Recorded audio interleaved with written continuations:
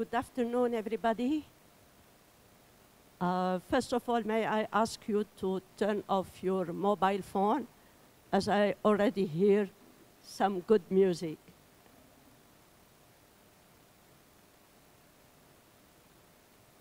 I just would like to welcome this exhibition. The people who made the exhibition, I don't need to give all their names. You have them in front of you, and I am going to introduce them one by one as they come to speak.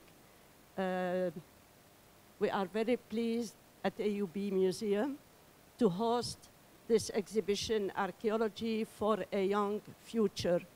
And I'm sure after you hear the speakers, you will know more about this exhibition. And after that, you will have a quick tour of the exhibition, which will last for a whole week for you to come back and visit it. Thank you for coming, and I would pass the speaker. What is Christina? Yes, Dr. Christina Menagazi from UNESCO.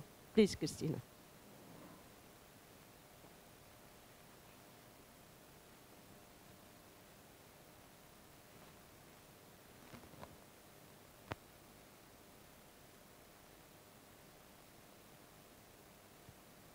Okay. Many thanks, Leila Badre, the director of this museum. Thank you for hosting this event.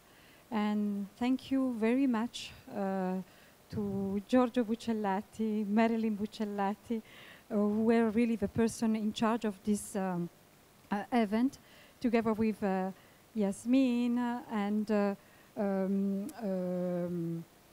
Hannibal Saad, and all the participants. As Leila said, we will have them speaking later. Why UNESCO decided to be involved in this event is especially because we believe in the strengths of the diversity of people, the diversity of opinions, the diversity of people living together and having a main purpose, which in this case is a preservation of heritage. UNESCO decided to support this activity in the framework of a particular project, which is the emergency safeguarding of Syrian cultural heritage, which is developed in partnership and financed by the European Union, and which also believe in this common aim. With this exhibition and the roundtable that will follow, we will see how it is possible to work together as professionals, as heritage professionals, work together with the same spirit, together with the local communities that are really sharing the same objectives. Living in the same place and understanding that heritage is important for their development, is important for their also daily life. So I think this is not a very big event, but is a very big in sense of the symbolic elements that brings with it. So, and I'm very happy to see that many people are here. I know that there are a lot of Syrians also among the public, and I saw that this is important for all of them. So I don't want to speak more, and I leave the floor to Giorgio, not to Marilyn, first of all, and I hope you will enjoy this roundtable and the exhibition. But please, if I can ask just to thank all the persons that were involved, because this is a very great event and with a very symbolic message to convey. Thank you.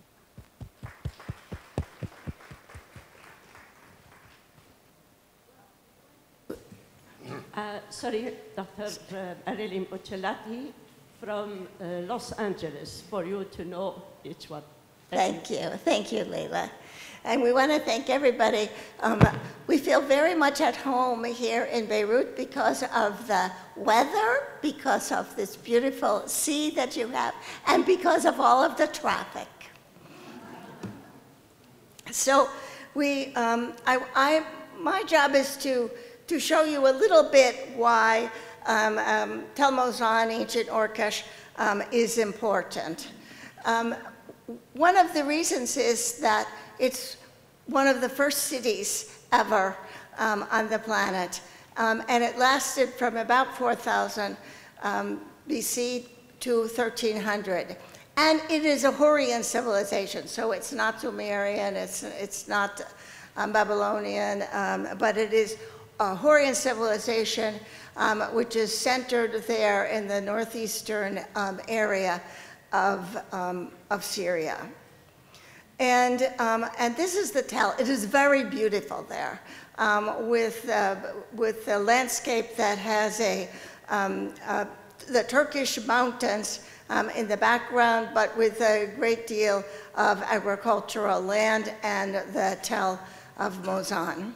Now, we've been excavating there for 25 years before the war, and so we have found a few things, including a wonderful monumental stone staircase, which you see here, a palace, and which we have also preserved by putting these metal trellises covered with canvas. So this is the palace. The green area is the administrative quarter, and the golden area is, you're beginning to see, is the representational quarter of the palace. And one of the most significant structures that we have found is this ancient, what in Hurrian is called an abbey. In the Hurrians were, through this structure and the magic circles that were inside the structure, were calling forth the deities of the netherworld. Now, in the south, in Mesopotamia, you never did this because it's very dangerous. The deities could come and give you bad dreams, they could come and give you bad luck, but the Hurrians were not afraid, and so they, all of these rituals took place for calling forth the deities of the netherworld took place in that abbey. We have some cuneiform tablets, not very many, but we have some cuneiform tablets written also in Hurrian because they were writing with the Hurrian script. Before we began the excavations, two lions, bronze lions, were found there. One is now in the Metropolitan Museum in New York and the other in Paris. We found some cylinder seals, and this is a ritual scene from the Akkadian period, about 2200 BC. This is a seal of a daughter of Naram-Sin. And when we found this, we found it in pieces, and that's why you're only going to see this drawing. We were so thrilled. You know, archaeologists are usually pretty blasé about what they find. We were thrilled when we found this because it meant that Orkesh was so important that a daughter of the Napoleon of the day, a daughter of Naram-Sin, went to be the queen of Orkesh. We also found some things that characterize the local landscape, the local environment, what simple people did, such as farming. In the abbey, we found a few ritual objects, and this nude woman is one of them. A lot of bronze objects because, of course, we are near the copper sources in Turkey. Some shell inlays, silver rings, and the last one that I'm going to show you at least is this vase which has snakes and scorpions in relief on it, and that too was one of these rituals that would help the priest to tell something about the future. And Giorgio is going to continue.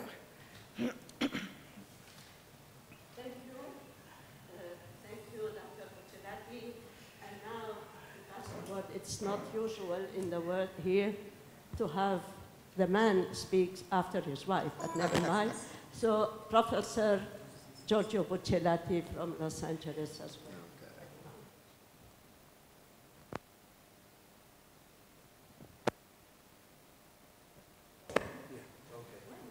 Yes, that one. Here we are.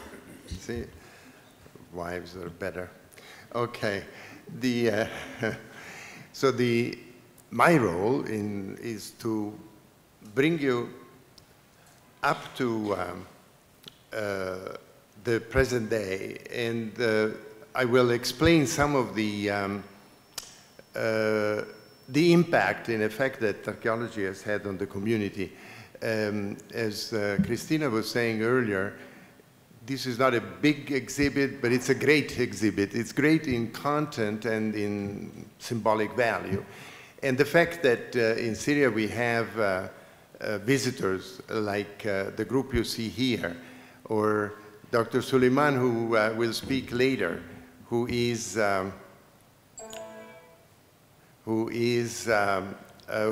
was bringing these students, is really a testimony of this. In a way, I guess my real role is to explain the title, Archaeology for a Young Future. This is the first panel. And I will not explain it now. I think it will speak for itself as we continue. One signal of the spirit behind it are the words of Adel Mahmoud, a poet, a Syrian poet, who has written several poems about the exiles. Let's read it. I can only read it to you in English, but now that we are at the last foot of the earth's boundaries, my companion asked me, crying, "Do you think we will ever come back?" I said to her, "Let us cross now, but not as migrants do, rather like sparrows who do believe they will return." The goal of our work during the last 6 years of war has been to maintain the site alive, even the site that Marilyn has shown you, even though we have not been excavating. And as a comparison, not so much as a comparison really, but as an introduction, I'm coming for just a moment to the opposite end of the country, Malula. And we have Dr. Mahmoud with us, who will speak later, whose work in Malula is just as exemplary. His work had to come, unfortunately, after a great deal of destruction. And especially in the churches. You all know the significance, the great significance of Malula. And the great work of Dr. Mahmoud has really been to bring back to life Malula. Here, that's why this is sort of an introduction by way of contrast. We have been able to keep the site alive. So that from Urkesh, in a way, we go back to Mozan. Marilyn showed you how from the village of Mozan, we have brought back Urkesh to life, but when we stopped the excavations, we kept Urkesh alive for the sake of Mozan. And the problem there was not the bombs, but the weather. Unless you do something about these structures, with the rain and the snow and the very hot climate in the summer, the walls would simply melt away in about a year or two.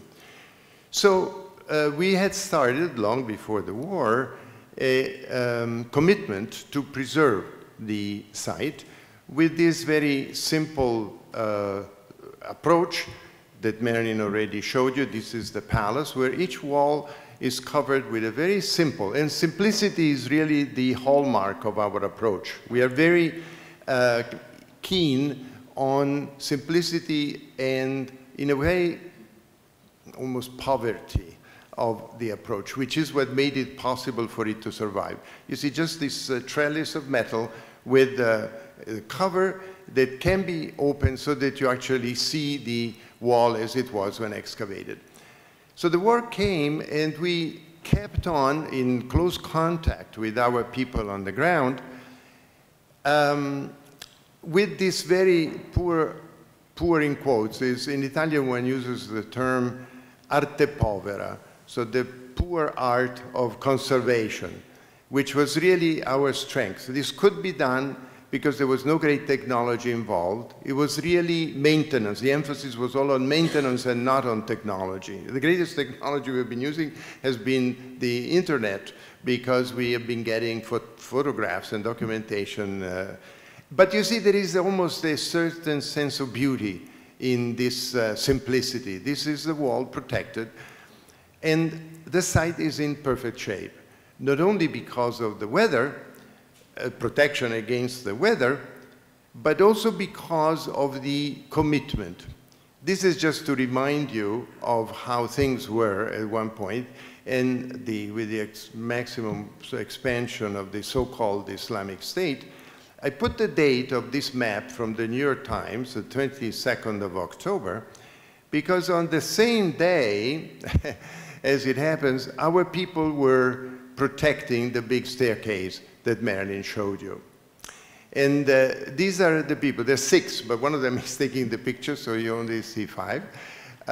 The 6 people with whom we have been in touch and who have made it possible, really, to maintain this work. So there has been a synergy, as Christina again was stressing before. This cooperation has been a great deal, has brought to us a great deal of well, I couldn't say satisfaction, because how can you be satisfied during such a tragedy? But it has verified, as well, validated our whole approach. You see, the second problem, besides weather, apart from the bombs, against which we could never do anything, was really vandalism. And to prevent vandalism, not that we were meaning to prevent vandalism, but what in effect had that result was to educate the local people, beginning with our workmen.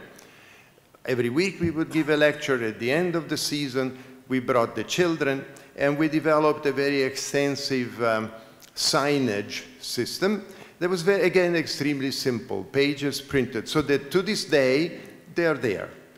We change them as they get deteriorated, and it's very easy to do. So there are the large synthetic panels that you just saw, and then these which explain more directly the details of a certain feature.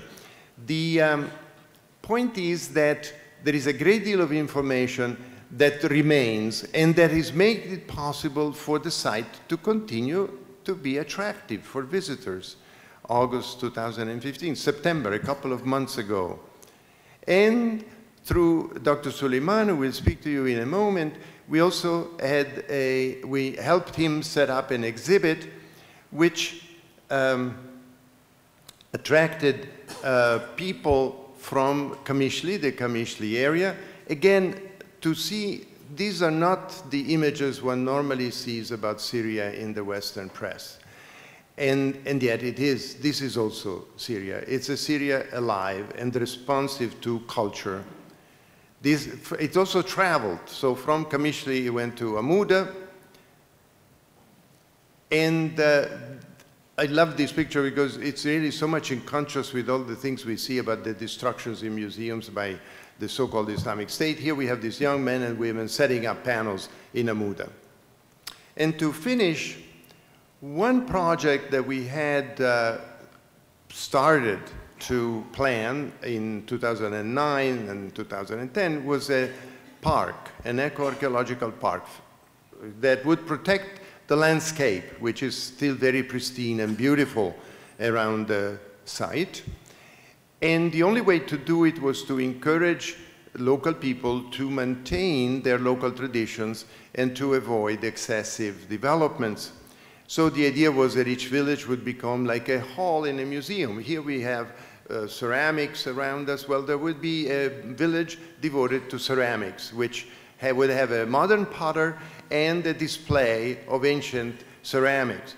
Another one would be devoted to agriculture. Another village to animal husbandry, and so on. The DGAM, the Directorate General of Antiquities and Museums, took this up with great enthusiasm, and already in 2012, that is after we could not go back, they sent a group of members of the department to talk to the local people and explain what this park was about. That there would be some limitations on what they could do, but that there would be great advantage. And they would spoke to the children even, you see, even in school. They organized, of course, a dinner party where women of the various villages, you can tell from their clothing, took part. One of the requests we had made was that the government would develop the infrastructure, running water, sewers, and garbage collection, and they started. This is running water in the village of Mozan, which was put in 2012-13. And then the women took on the task of developing the folklore traditions. So these 2 rooms were donated, as it were, to the project by a local farmer. And so this is the portal of Urkesh, again, extremely, let's say, poor in quotation marks, very simple, but very powerful. This is one of the most beautiful museums, halls you've ever seen. Something that they put up together. They asked for the pictures from us, they printed them, and in this room, there is kind of the soul of the community. And in the other room, there were 2, as you saw, the women put on a training sort of atelier, we call it. On the board in the back, there are the names of the people. The women were supposed to go and do the work. They do jewelry, dolls. And this one has the logo, which was designed by Talal Mouala, and with the name of the person. So it is really archaeology for a young future. What does it mean then?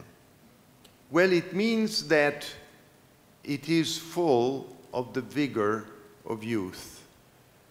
We really have, now, see, my task was also to thank, and I wanted to do it at the end, to thank again from our point of view. Christina has already done it from the point of UNESCO, but from our point of view, we want to thank certainly UNESCO, because it adds immensely to the symbolic value of our effort. To the AUB, Leila in particular, for hosting us in giving us a window, as it were, through which to exhibit this, to present our project. To the foundations that have, it's very difficult to get funding, as I'm sure you all well know, being friends of the AUB Museum. It's especially difficult when you cannot excavate. You don't come up with anything important. You just preserve what's already there. And while in words everybody is for it, when it's a matter of actually getting money, it's very difficult. So we are particularly grateful to the foundations you have. On the seats, there were a couple of flyers for 2 of them, and in particular, Cariplo, which is one of the perhaps the largest foundation in Italy at the moment. But especially, there are 2 things at the end. One is to the DGAM, and it is really a great collaboration that we have had. Marilyn and I like to say that we have been married for 51 years. Pretty soon we'll have to change it to 52. And the very first year we were married, we came to Damascus. So we have been, for half a century now, the hosts of, I mean the guests of the DGAM. And it has been almost like another wedding, meaning that we have really always developed the best that we could all offer together. And always within a great simplicity. There haven't been enormous projects tied with this. We have done normal excavations, but the spirit was always really incredibly young. And this is the second thing that I want to express. To the young people who have been working with us.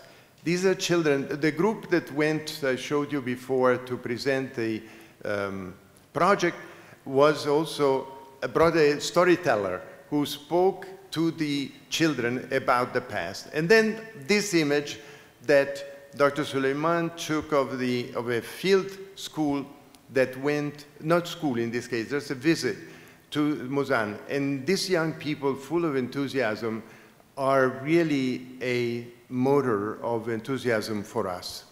And then, just now, again, September, the Al-Furat University with Mr. Rostam, who will speak, and Dr. Khaled, organized a field school where they trained the students in topography and in ceramics. So it was a 2-day project. Again, to see, for us, you can imagine the emotion that we have, having been away from the site for 6 years, and seeing it still now full of young people, eager to continue the archaeology, not just for the sake of science, certainly that, they're professional, but also for the sake of what it all means. And this is the last image that I want to show you from Damascus in December of last year, a year ago. Some of the colleagues denounced us for having gone to Damascus. We are very proud of the denunciations, in fact. We're very proud of having been there and of having celebrated this. And you see these young men and women primarily here, with Yasmin on the left, who is the one who will finish our presentation today. So I really want with you to thank the young people, and you see why the title is, I think it's a way to make us feel young. Thank you. Thank you, Professor Bucciolati. This is most interesting. And now I would like to welcome Dr. Mahmoud Hamoud, the new Director General of Antiquities and Museums in Damascus. And please welcome Dr. Mahmoud.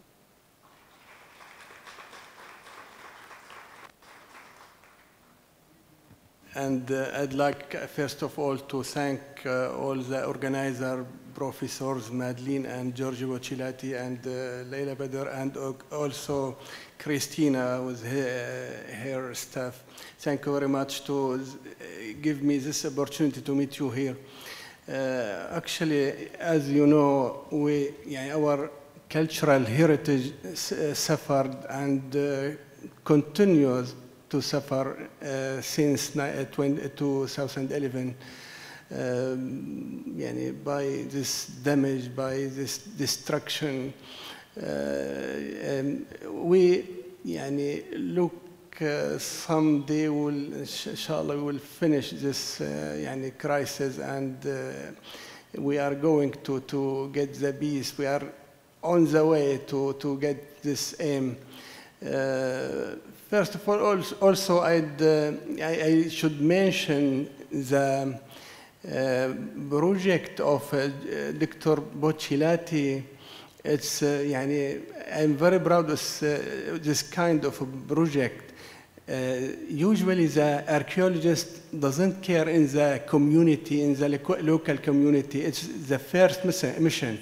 We have more than 100 foreign missions in Syria where they were excavating everywhere in all Syria. Nobody cared in the community. It's the first time and the first person who interested in this community. So I told him this morning, you are harvesting now this kind of relation with the community. They protect your site. We need to do that with all the missions. We have more than 10,000 archaeological sites in Syria. Any army can't keep and save and guard this very considerable heritage. So it's a very important project, and we will support. We are also ready to support your project to continue. I hope very soon, inshallah, we will go back to your project, field site to continue your project over there to excavate and discover the archive of this ancient capital or Kish. Our work, after day by day, the condition in Syria get better.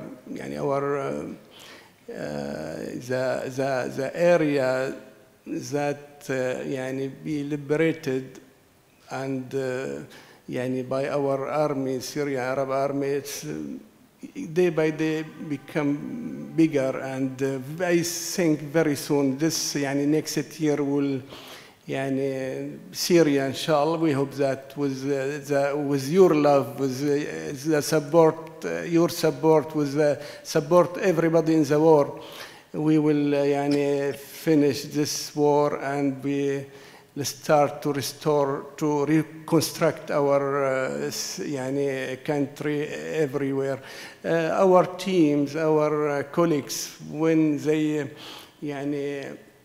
when we defeat the tourist group everywhere, very fast we go to the field to document the damage, everything, what happened, even in the museum like Palmyra, to also put the plan, what we should do. In Aleppo, for example, here I should also mention the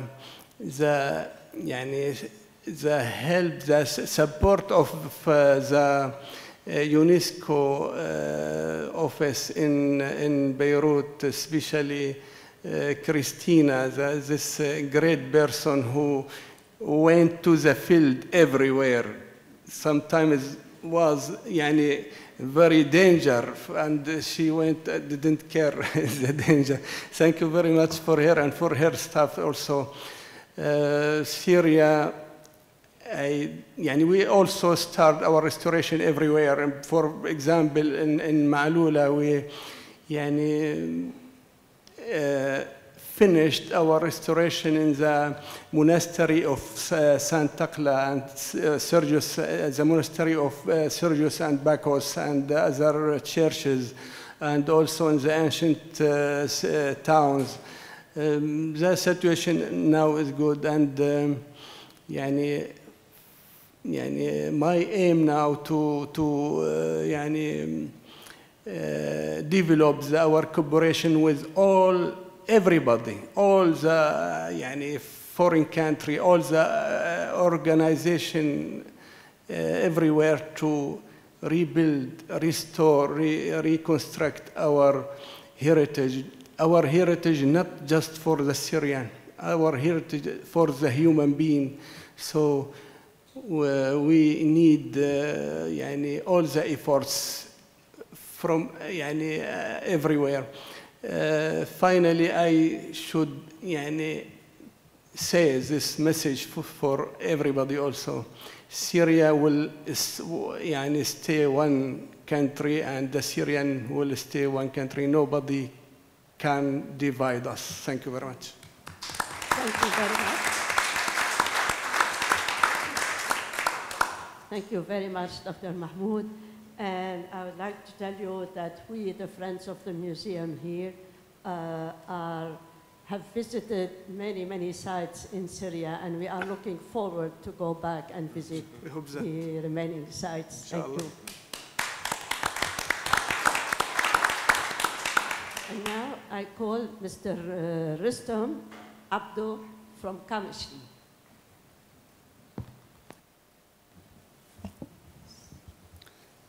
بداية أشكر كل من ساهم في إعداد وتنفيذ هذا المشروع. طبعا من المحزن والمؤسف جدا أن نسمع ونرى ما حدث ويحدث في سوريا من تخريب وتدمير ممنهج لمواقعها الأثرية والتراثية والدينية، وذلك بسبب الحروب الدائرة على أرضها. سوريا التي طالما احتلت عبر تاريخها مكانة متميزة في الشرق والعالم نظراً لغناها بالممتلكات الثقافية المتنوعة المادية منها والمعنوية. نجد التراث فيها اليوم في حالة يرثى له، وذلك بسبب تعقدات أو تعقيدات الأزمة واختلاف هوية المتنازعين وظهور جماعات متطرفة همجية لا تنتمي للإنسانية أو البشرية بأي شيء. هذه الجماعات سعت بكافة الطرق إلى النيل من التراث السوري الذي كان عاملاً أساسياً من عوامل هويتها الثقافية ورمزاً لتواصلها الحضاري والإنساني وذاكرة حية لأفرادها ومصدراً للحوار وأداة للتفاهم المتبادل بين كافة مكوناتها. ومن أجل الحفاظ على هذا الإرث التاريخي نسعى كسوريين معنيين في شمال وشمال شرق سوريا وبعيداً عن السياسات والتسميات إلى حماية هذا الإرث، وذلك بشتى الوسائل الممكنة، متجاهلين كافة الصعوبات والمخاطر التي ربما قد تعصف بنا. بالختام أقول إن حماية التراث في سوريا هو واجب أخلاقي قبل أن يكون واجباً وطنياً أو مهنياً، وأقول إن سلامة التراث الثقافي كما هي الآن في أوركيش تلموزان تعني سلامة للذاكرة الجماعية، وكذلك تعني الاستمرار في بناء النسيج الاجتماعي، وأيضاً تعني تعزيز الشعور بالهوية الثقافية السورية وتحقيق المصالحة بين جميع أطيافها. وشكراً.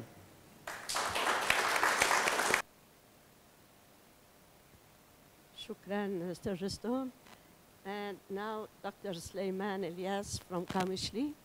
تفضل. مساء الخير.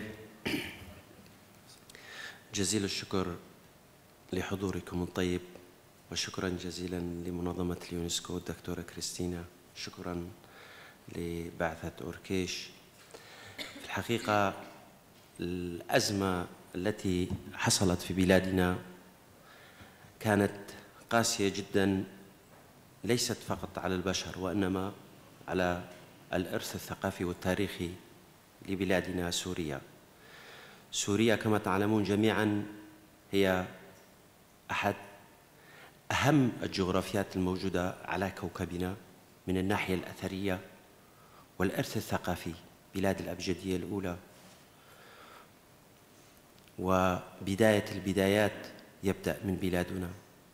لذلك كانت مهمتنا صعبة جدا، خاصة في منطقة الجزيرة، لأن التلال الأثرية منتشرة في جميع بقاع جغرافية الجزيرة.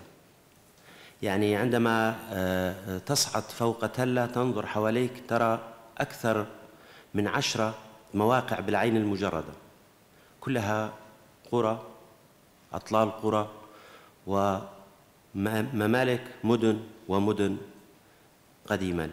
لذلك كانت مهمتنا صعبة لكي نحافظ على هذه المواقع. بدأنا بالعمل على التوعية الأثرية، يعني النقطة الأساسية كانت عندنا هي أن نعمل على الوعي الثقافي الأثري عند المجتمع لكي لا يتعدى على المواقع الأثرية. نتيجة في بداية الأزمة كانت الجماعات الإرهابية منتشرة على مساحة واسعة من الجزيرة، لذلك عملنا على المواطن.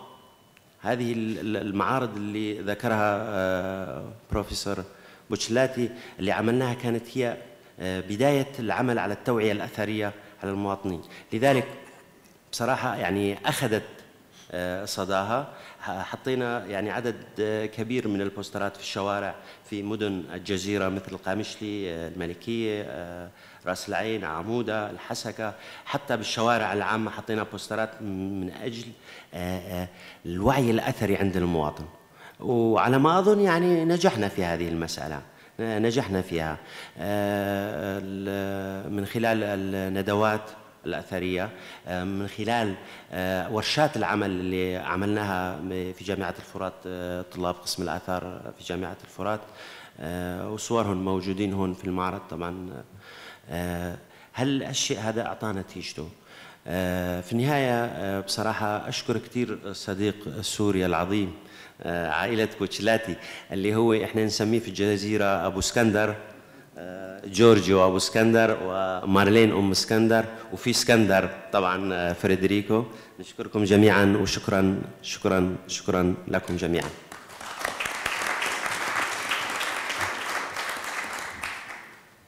شكرا دكتور سليمان.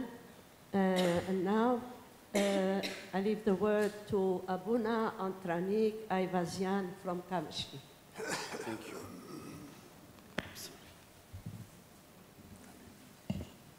With your permission, my English is very bad.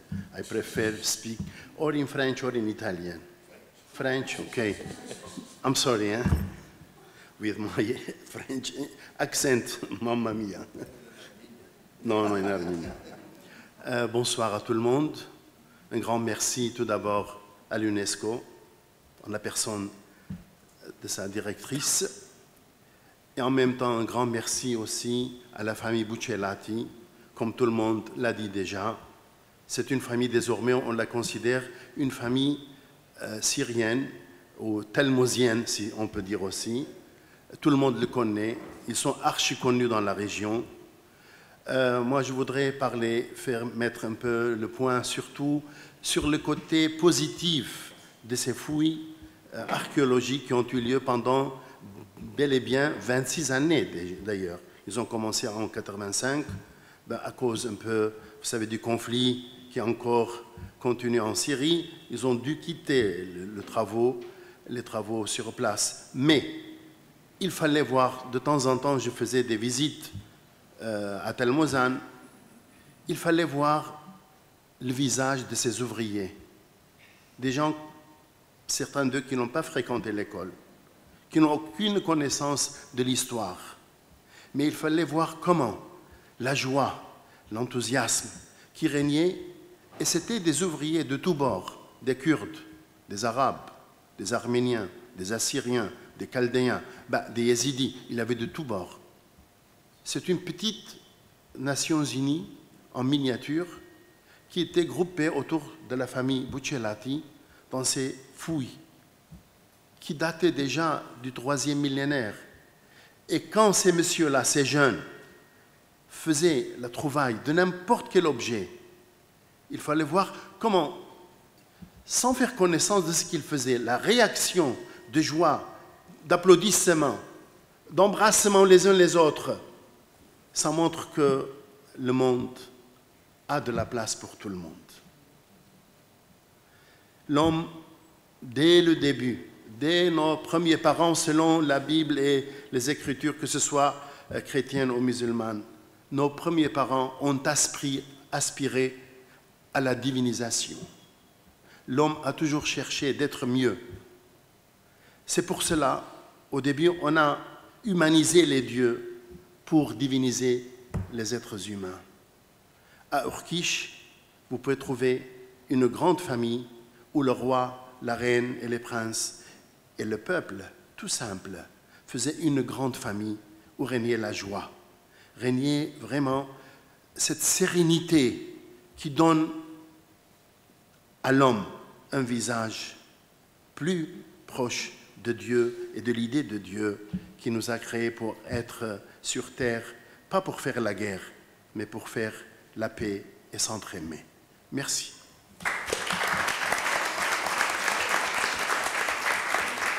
Merci, Abuna Antranik. You are a real Abuna. Habibi. And now the word to Mr. Hannibal Saad from The Hague. Good evening, everyone. I'll be short. I'll speak for 1 minute and play you some music. And you say, why music? Because I do what we do because we think that our work is about local community, nothing else. Local community is an asset. It's a capital that could be asset for peace now and when the real peace happens, when there is whatever they call it, peaceful resolution and cessation of war. That's why I work with Dr. Bushelati and UNESCO and in this project about archaeology, because we believe we have the same goal. Culture is a capital because it works with the community. It works from the bottom up, and this is how we work. We work with music, bringing musicians together and scholars around the world to come together and think about ways, very creative ways, to work together with the international community in international setting to foster peace, the idea of peace, not a word, because the word peace is very PC. So that's why I thought I'd play you some music, see what we do. Our initiative is very small. It started in 2013. I called about 20, 30 people in 3 cities, in The Hague, Beirut, and Amman.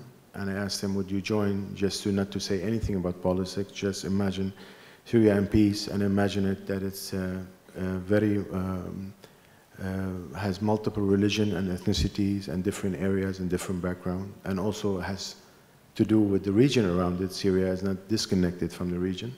So can you imagine it? Would you join me without saying anything about politics? And there 30 people joined. And then that grew to 5 in 2014, 7 in 2000, cities around the world in 2015, 16 there was 25, 17 we have about 35, including United States, Russia, Iran, many other countries in Europe and Africa. And then in Beirut, we kind of like, we do the joint forces where we do 10 days festival to kind of join all these forces together around the world to foster this simple idea. Community is an asset, and it's an idea to bring people together in an international setting. So I will just want to thank a few people before I play a 2 minutes video. I want to thank Dr. Leila Badr and the team for accepting us, and I'm humbled and honored to work with this great established people. Thank you, Christina, for supporting our project. We share with UNESCO the idea that Syrian culture and Syrian music has to be alive, in original form and also in a creative form. We work on both. We don't want to replace traditional music. It's very important. Another thing I want to say about Urkesh is very fascinating for me, because I work with many musicians from the region, and you find Yazidi, Assyrian, Syriac, Kurdish, Bedouin, Mardelli music, Assyrian, Syriac share the same melody. When we talk about music, we just forget about people, about the difference, and just say, okay, I like that song, and I know what this melody comes from, and there's allusion to the region, but I found out it's the same thing in Iraq, in Aleppo, and other countries around us.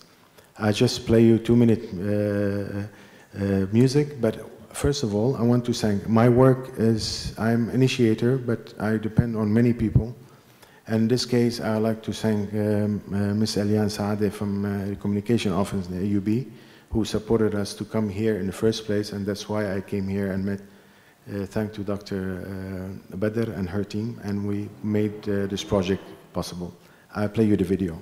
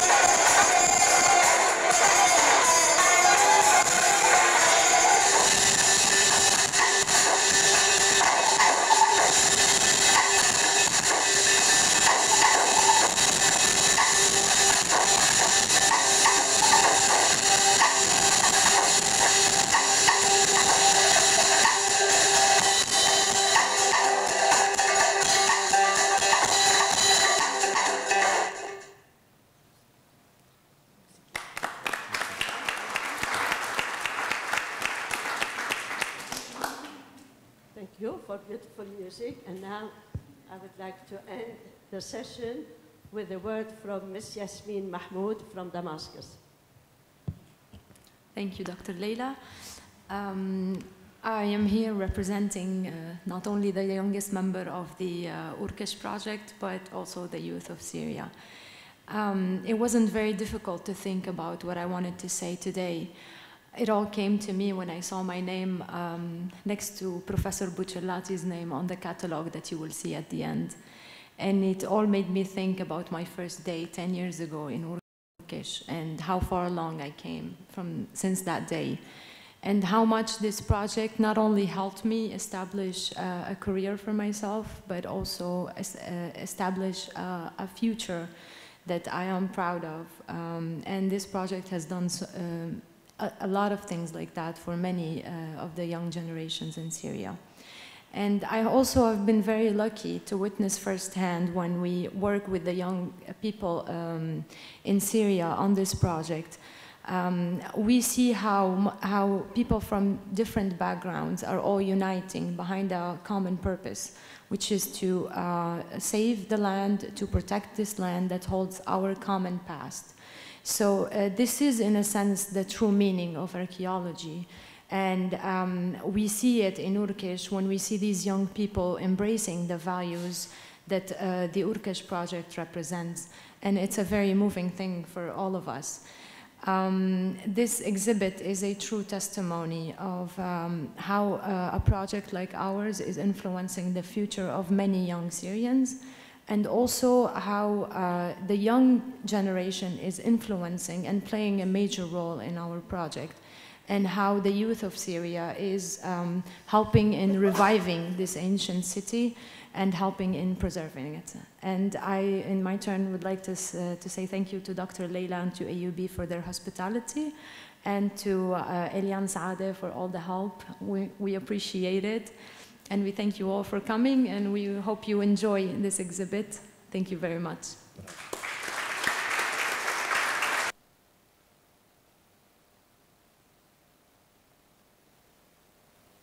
Now I think Yasmin, you wanted to invite everybody to share refreshments, to see the exhibition. Go to the refreshments and maybe ask questions as you are going around. Okay? Yes, Professor Bucellati. We will bring out the catalogs now for all of you to have a look at. Yeah. Let's see, which have, okay, good. No, you presented. I thought you presented. Okay, this is our catalog for the exhibit. This is the catalog for our exhibit, and this is a slightly larger version than the exhibit itself, and it has all the images that you will see in the exhibit. We hope you like it. We will have copies for everybody, so thank you very much. Okay.